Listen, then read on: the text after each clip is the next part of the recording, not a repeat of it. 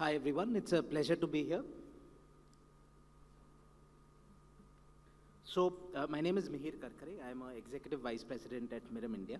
And I'm going to talk about today some of the insights that we've learned about as part of the Mirum India MarTech Report 2023. So this is a report that we've been doing for a few years now. This is the third edition. And we ended up getting such great insights over the last couple of editions. We've made it into an annual property. So this is the latest edition. It's available for download now. You can download it at that link. There's also a QR code right outside.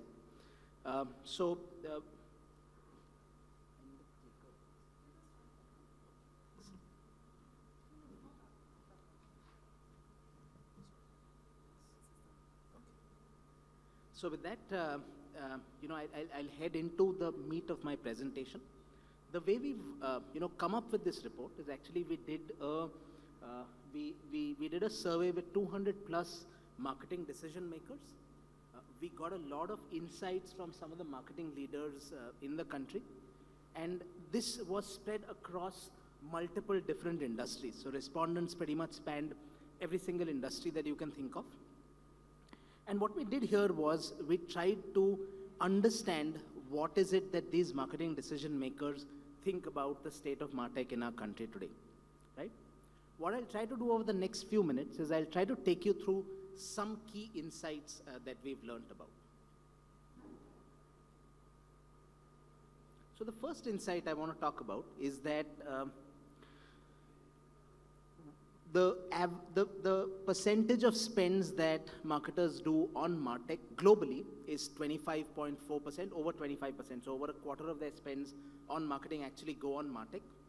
Whereas in India, 2/3 of respondents actually say that they're only spending less than 15% on MarTech, right? So there's a significant headroom for growth. So while there has been a lot of buzz around MarTech in the last few years, what we're actually seeing is there's a significant headroom for growth in spends on MarTech. Now this fact is also borne out by another insight we get, which is that 88% of respondents are saying that they're going to increase their spends on MarTech in the years to come, right? So what we tried to do was we wanted to understand a little bit more about how this increase is going to happen. So we came up with something called the Mirum MarTech quadrant. So you can see the quadrant on the slide. The way we did it is we plotted on the y-axis how much people were using MarTech currently. So that went from rarely or never used MarTech to extensively used MarTech. And on the x-axis, we plotted how were their MarTech spends going to change over the next 3 years. And that also went from maybe they're going to decrease all the way to going to substantially increase. And what we ended up seeing was that there were two cohorts which emerged, which were very interesting. We saw a cohort called the MarTech Explorers. These are people, or these are respondents or organizations who are moderately using, spending on MarTech today, but they're going to increase their spends in the years to come. And then there are MarTech Heroes. These are the folks who are already extensively using MarTech, but they're also going to increase their spends in the years to come.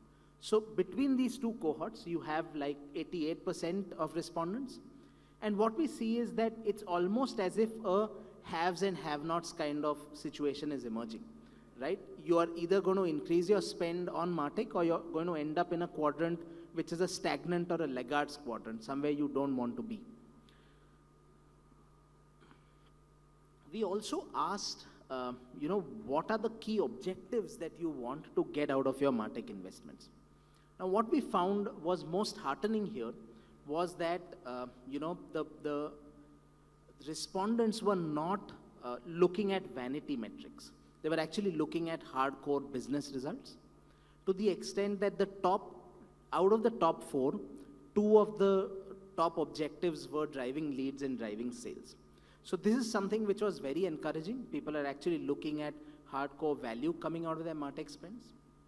At the same time, we also tried to understand what are some of the hindrances that come about when it comes to adopting new MarTech tools, right? We looked at what are the objectives that are the key drivers, and then we also want to see what are the hindrances that come about. And that's where, you can look at this graph. So this is where people are articulating, respondents are articulating the top hindrances.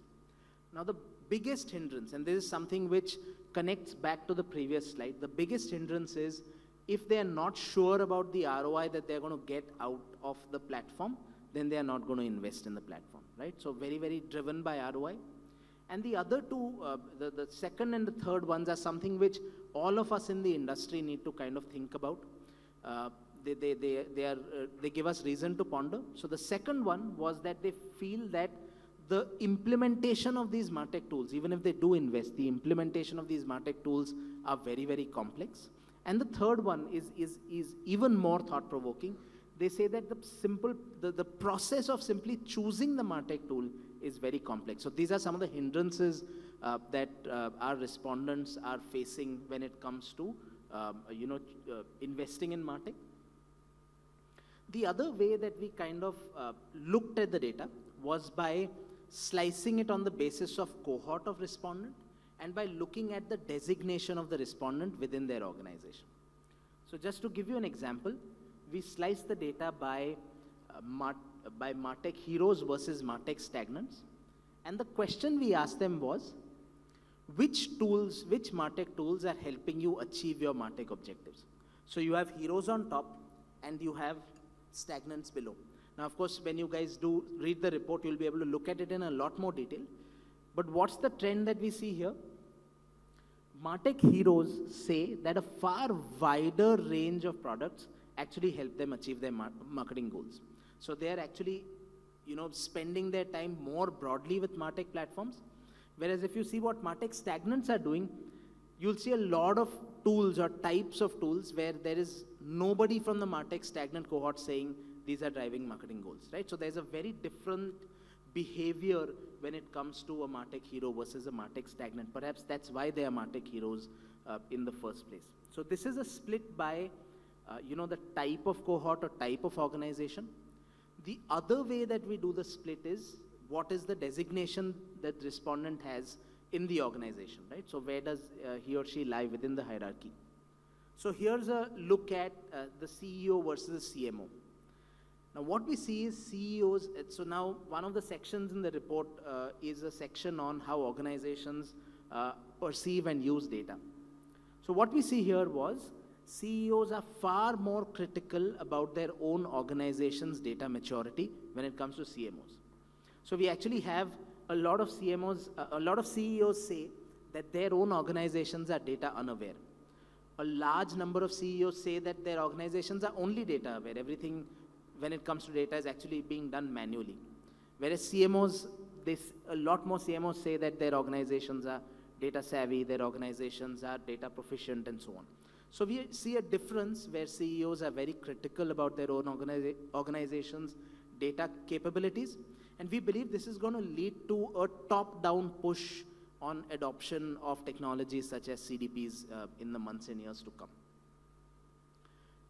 This view that CEOs take, where they have very high expectations about their organizations, actually also carries forward in, let's say, the skills that they want to see within their own teams, right? So we asked, what are the top skills you want to see within your marketing teams, right? And what CEOs answered was they wanted their marketing teams to be far more broad-based in terms of skills. So the dark green line that you see is their responses to what skills do you want. So CEOs are quite broad-based, whereas you see CMOs, their answers are more concentrated towards some skill set. So for example, CX as a skill set, or analytics, or use of marketing automation platforms, right? So CEOs have a different way of looking at, what skills their marketing team should have. Perhaps,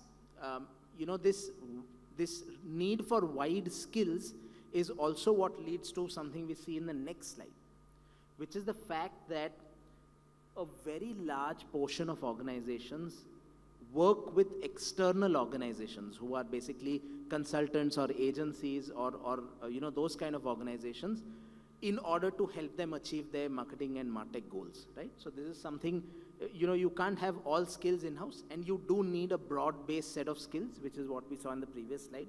So that's where, this particular insight kind of bears that out. Now, one is the CEO's view, but there's also the respondents' view on the new technologies that are emerging or the changes that are rapidly happening in the ecosystem, right? So we asked two questions. One was about Web3, blockchain, crypto, and metaverse. So what is the preparedness of your organization for the advent of these technologies? And, the other question we asked about the fact that the cookie is, about to end, or the death of the cookie is imminent, as they say. How well prepared is your organization for this, right? So these are two sets of questions we asked. Now, what we saw was when it came to the first of those questions, which is Web3, metaverse, blockchain, and crypto, we saw that a vast majority of respondents say that either their organizations are completely unaware of the implications of these technologies, while another large number of people say that while their organizations may be aware, this awareness is very sparsely spread, and there's no very systemic way of addressing these changes. Living in a cookieless world, now we've been kind of approaching this very, very rapidly, and still we see a vast majority of people or respondents say that either they are unaware, so there's still a lot of people who are unaware of this, or there's a significant portion that say that while they are aware, they haven't really prepared for how they are going to handle this change in the future. So these are some, insights, select insights that I wanted to kind of showcase to the audience today.